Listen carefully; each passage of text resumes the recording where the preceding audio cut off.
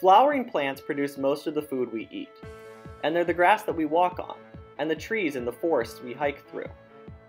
The magic of plant reproduction happens inside those flowers, where the female ovules and the male pollen grains develop in different tissues. Now, a lot has to go right, but when it does, the pollen and ovules get together and create the seed, the next generation.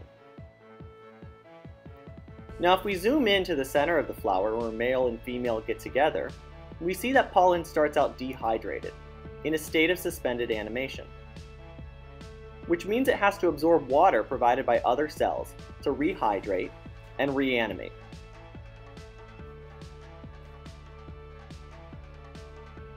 Once back in action, the pollen creates a long pollen tube that grows a great distance to the ovule so it can fertilize it and create a seed. This is what normally happens, but pollen missing a gene called MSL8 doesn't survive rehydration or pollen tube growth as well, meaning it produces fewer seeds. MSL8 is a mechanosensitive ion channel. Bacteria have a mechanosensitive ion channel too, called MSS. This protein helps bacteria survive environmental stress, so that, for example, when it rains and excess water enters the cell, MSS can release ions. Since water follows ions, the extra water leaves too, and the cell survives the stress.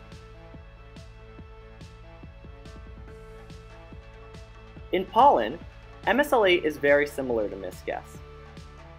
But instead of helping it handle rain, MSL8 helps relieve the pressure of water entering during rehydration.